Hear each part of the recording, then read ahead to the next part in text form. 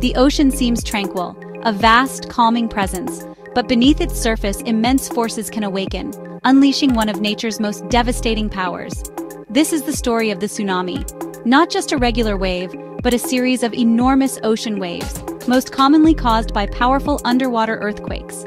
They can also be triggered by volcanic eruptions, landslides, or even meteorite impacts.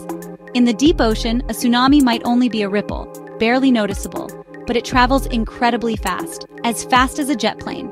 As it approaches land and the seabed becomes shallower, the wave slows down, but its energy compresses, causing it to dramatically increase in height, sometimes dozens of meters tall.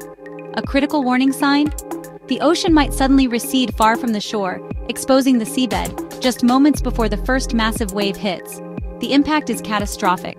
Tsunamis can devastate coastal communities, sweeping away everything in their path. That's why early warning systems and immediate evacuation to high ground are vital.